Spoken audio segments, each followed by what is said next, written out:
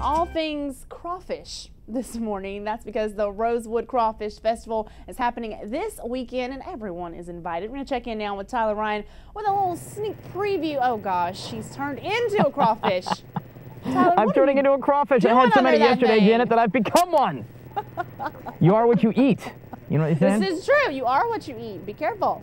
You know, that's what's going to happen. In fact, 7,000 pounds of Louisiana crawfish are en route to right here to Rosewood for the 7th annual Crawfish Festival. I'm going to take this thing off because You're distracting first of all, I can't breathe. Second of all, it kind of work. stinks in there.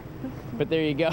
But sure enough, it's going to be a big day tomorrow. 15 live acts, lots of crawfish, of course, food, other vendors, a great big family fun time. Fantastic way to spend a day. It's going to be all day long, starting with a road race in the morning and a whole afternoon worth of fun. And so coming up in the next couple of hours, we have got kind of a cool preview of it. We're going to be doing some Creole cooking. We have another crawfish. And I think I know the difference, by the way, between a crawfish and a crawdaddy. Got the difference there. We have another race, plus we got some other surprises for you, including live music, little local vocals for you this morning as we celebrate things crawfish here in Rosewood. So we're going to check back in about, I'd say 20 minutes or so. And we're going to have a little fun with some Creole cooking. Janet Parker. Sounds fabulous. Wave to the people, Tyler, while they're going to work. There you go.